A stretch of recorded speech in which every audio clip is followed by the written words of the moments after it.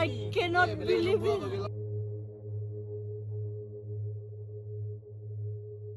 Debris from a Chinese rocket has crashed back to the Earth. Wait to hear this. China's space agency said that most of the remains of the Long Mark 5 burnt into the atmosphere, identifying the Sulu Sea in the Pacific as the re-entry location. In a tweet, the US Space Command said the Long Mark 5 re-entered over the Indian Ocean at 10:45 AM Mountain Daylight Time, and then referred to the Chinese authorities for more details. China's space agency gave re-entry coordinates as 119 degrees east longitude and 9.1 degrees north latitude.